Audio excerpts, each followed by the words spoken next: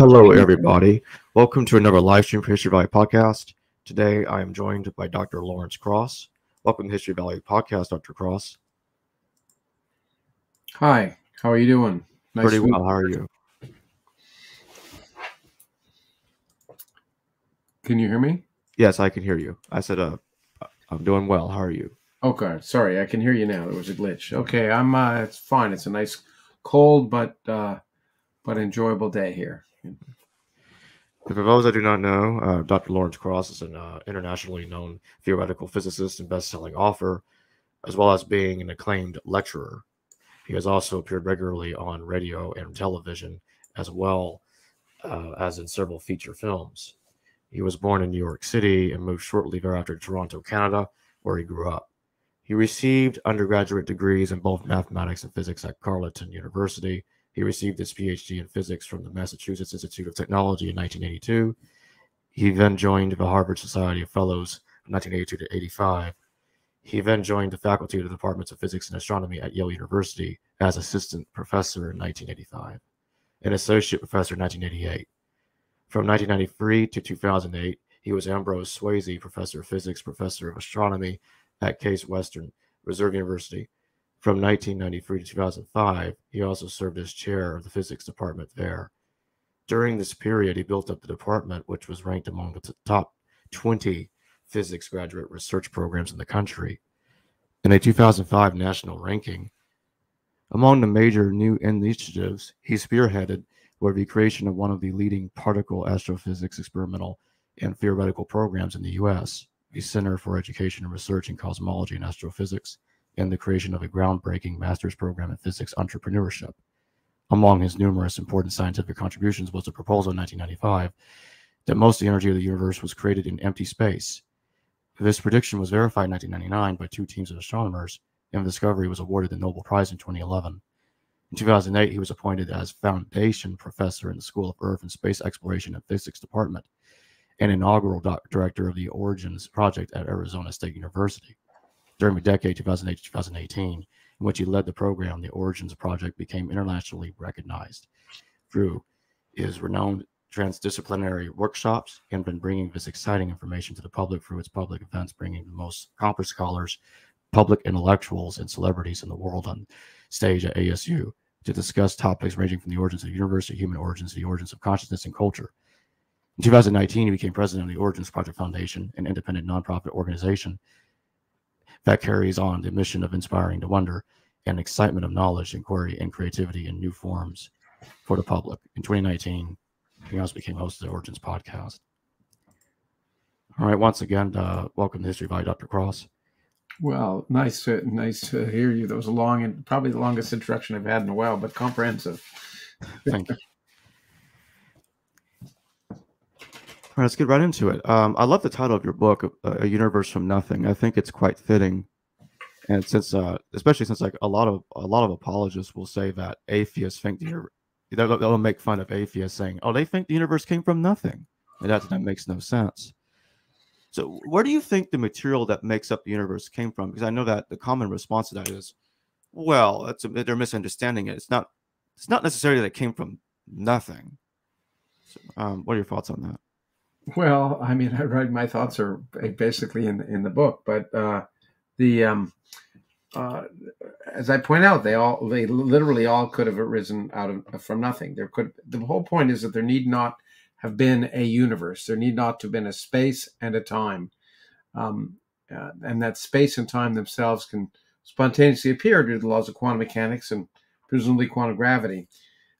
And that, moreover, you can actually start with such a universe. You can create such a universe. Such a universe can arise spontaneously and have no matter in it.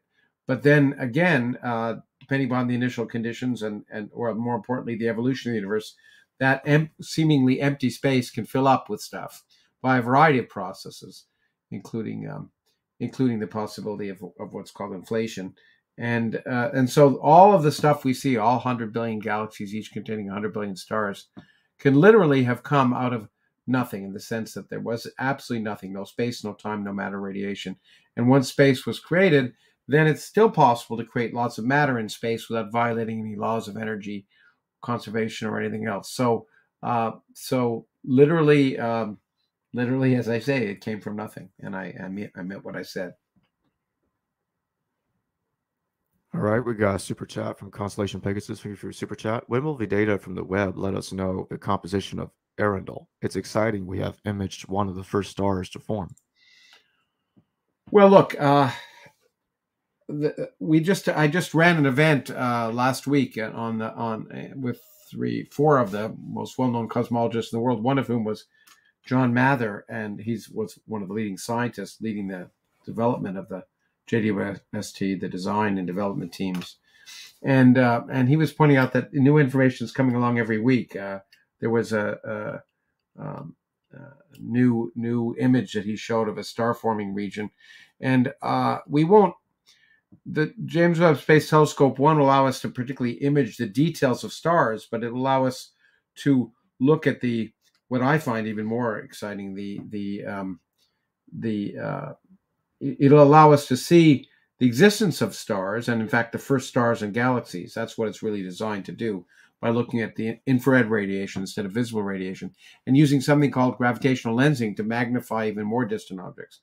So the key thing is it'll be able to look more at the nature of galaxies than early stars, to try and understand the evolution of galaxies. We don't really understand how they evolved necessarily. In particular, how did the supermassive black holes inside the center of galaxies arise? But I still find, in terms of imaging things, what I find even more exciting is the likelihood of, at least spectroscopically, imaging the atmosphere of distant planets to look for perhaps signs of life. But the great thing about the James Webb Space Telescope is that it's operating and producing images faster than I ever expected. And every week, it seems there's a new image. I'll go on. In terms of the most distant stars, in order to know the composition of stars, you have to be able to take a very good spectrum of them. And for the most distant objects, I think that the likelihood of getting a very good spectrum will be difficult at best. And if it's certainly for individual stars, it will be. The spectral nature of distant galaxies will be more interesting, because one has blue light from the earliest energetic period of stars, but to understand when first generation, second generation, so on, stars formed, you look at the overall spectrum of the galaxies in question, and that'll be very interesting to see. Are there multiple different causes that could cause something to come from nothing, or is it Well, there's no causes. I don't want cause? to think of causes in that sense. Right. Quantum mechanics, things can spontaneously arise as long as the conditions allow, and that's what can happen with the universe. So it's really the possibility is due to the laws of quantum mechanics and due to the presumed nature of quantum gravity. Quantum gravity is a theory of space and time. Those are the variables, if you wish, of the dynamical variables, space and time. And the geometry of space and time, which is really the dynamical variable. And in quantum mechanics, those variables become quantum objects, and when you allow relativity, they can spontaneously appear. So it's really just there's no cause any more than there's a cause to the electrons in the light that's to my right here, suddenly emitting a photon when they're excited. It's bound to happen. The probabilities are that there will be many photons doing that, but each atom that does it emits light spontaneously.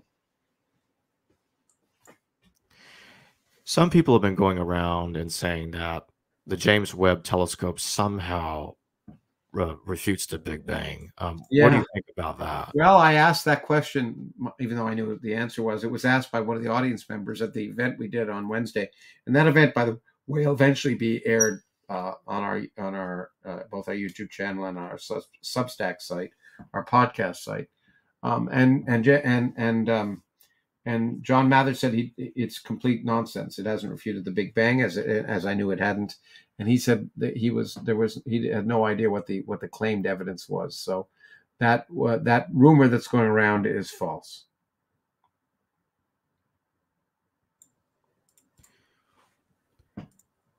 So I want to talk about the yeah, a little bit more on the Big Bang for a moment. Some people will say that, like some people that don't understand the Big Bang will claim that, okay, so a, a god or some intelligent being must have caused it. Hmm. Um, what are your thoughts on the inception of the Big Bang? And I think there are, if I remember correctly, there are some different theories about what may have happened there. But what are your thoughts on that? Well, on the Big Bang, you say? Yes. Well, I mean, we don't have a we don't know the laws of physics at t equals zero. That requires us to have a full theory of quantum gravity. But what really we have discovered, likely, and by discovered I mean theoretically likely, we haven't yet got definitive evidence, um, is the fact that, however, the initial development of our universe, which could have been a spontaneous emergence of space and time, happened, shortly thereafterwards, there can be a period of, of rapid expansion due to the properties of particles and fields. That's been called inflation. And as Alan Guth, who was also at our event the other night and was the sort of father in inflation, has pointed out, that's the bang that really makes the Big Bang, because whatever happens early on, if there's a period of inflation, the universe will spontaneously puff up to a great size, and then later on, when that period ends, it releases that latent energy in terms of matter and radiation. So it's really what you'd think of as the bang of the Big Bang. The actual emergence of our universe may not have involved the bang at all. But again, we cannot get back to t equals zero because we do not yet know the laws of physics at that time. Mhm. Could you tell us a little bit about that paper that you said that was a heretical paper at the time that you wrote with Michael Turner? The paper arguing that there was dark energy that I wrote with Michael Turner, that one. Yes. Well, what I did at the time, looked at all of the data from astronomy, and it looked like it wasn't consistent with the picture that we theorists like to have, which was of a flat universe, one that had critical density to be exactly flat, full of dark matter, which was the conventional sort of preferred theoretical picture of the universe. We knew there was lots of dark matter, and there was compelling evidence that the universe was flat from the cosmic microwave background explorer satellite. But looking at the age of the universe and the amount of matter in the universe, the amount of visible matter in the universe, the amount of dark matter that was conferred on clusters, it looked like it was not consistent with that preferred picture of a flat universe full of matter. And in fact, when we looked at all these things, including age, we looked at it, and I argued that in fact it was consistent instead with a flat universe in which the dominant energy resided in empty space, something we'd like to call a cosmological constant. And we proposed that, and we actually said it looks consistent with a universe which is more or less 70% cosmological constant and 30% dark matter, with a little sprinkling of normal matter in between. And I must admit, the possibility that empty space had energy, while I've been exploring it for some time, was nevertheless still so remarkable or so difficult to understand that I wasn't wedded to that. What I really thought at the time was probably some of the data is wrong, and I want to point out that if the data is what it is, then maybe we have to revise some of the data if we want to get a consistent answer. But if all the data is right, this is where it's drawn to. And so it was really a heretical paper trying to point out the problems at the time and suggest some possible areas where people should look at. When we wrote the paper, I lectured about it extensively, and I remember lecturing at Lawrence Berkeley lab where Saul Perlmutter is an observer looking at supernovas, and I remember him saying, "We will prove you wrong because we're going to try and measure the expansion rate of the universe." And in the end, he proved us exactly right, because it turned out that the data had been right, and our conclusion that the universe must have 70% more or less dark energy turned out to be bang on with what was measured. So I was as surprised as anyone else at the time. But it's a weird feeling to have to sort of think for the first time something so crazy, and then find out the universe actually behaves that way. So so there is energy in empty space. The dominant energy in the universe resides in empty space. And Saul and then an independent team, Brian Schmidt and Adam Rees and many others also saw the same thing, and Saul, Brian, and Adam won the Nobel Prize for that discovery.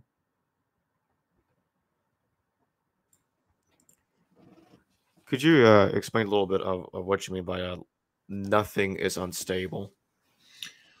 Well, what I mean is that pure nothing, it all comes from the fact that basically the distinction between nothing and something in quantum mechanics is not what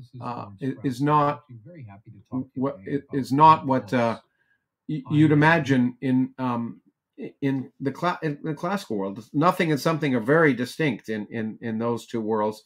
But once you allow for quantum mechanics, nothing can become something, and in particular, empty space, which you think is sort of the prototype for nothing, is really not empty. It's empty if you try and measure anything in it, you won't see anything.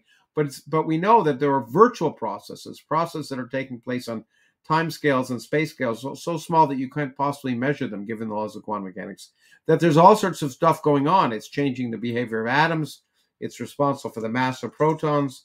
And so we know that nothing is really not that distinct from something, because there's particles. There's a boiling brew of particles, emerging from nothing, virtual particles all the time. And under certain conditions, those virtual particles can actually turn into real particles and be measured. So if you wait long enough, in some sense, empty space will, one way or another, start burping out particles. And so that's what I mean by nothing is something, is unstable. I mean, nothing is unstable. Can you tell us a bit about Einstein's God? I noticed that in the book you say that there's differences between Einstein's understanding of God and the biblical God. Well, Einstein used the word God a lot. It's unfortunate because people think he believed in it, but he made it quite clear he certainly didn't believe in a God, anything like the scriptures. He, as people say, if anything, he believed in Spinoza's God, which is really more a sense of awe and wonder that the universe is comprehensible. But he never believed in a personal creator or a deity or anything like that. In fact, he made fun of those fairy tales. But he used the word God, and all these people like to therefore argue that Einstein believed in God, but he certainly didn't believe in the God of the Bible. That's for sure. What makes people think? What makes some people think that Einstein believed in the God in the first place? I remember hearing about that a while back. That lots of people think that he believes in the God, but it's contrary to what I knew about him. Well, I think the reason is that because he used the word God a lot. I think that's the point.